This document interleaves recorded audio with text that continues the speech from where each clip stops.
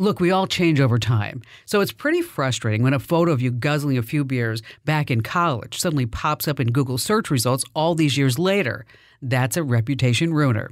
I'm Kim Commando, America's Digital Pro, with some steps to take to get a hold of that situation. First off, is the photo being hosted on a website? Try reaching out to the webmaster and asking them nicely to take down the offending photo. Make sure you contact the owner directly. And if you're not sure who owns a website, do a who is search, as in whoiscommando.com. Next, request the removal of the search result through Google Search Console. Keep in mind this only removes the result, not the actual content from the website. And if that doesn't work, don't worry, you still have options. You can report the image to Google by clicking the three dots on the photo and selecting Report the Result. And maybe they'll take it down for you. Now join over 400,000 folks who get my free daily email. Sign up now at getkim.com. That's getkim.com. Join over 400,000 folks that get my free newsletters. You're going to love them. Commando.com/subscribe.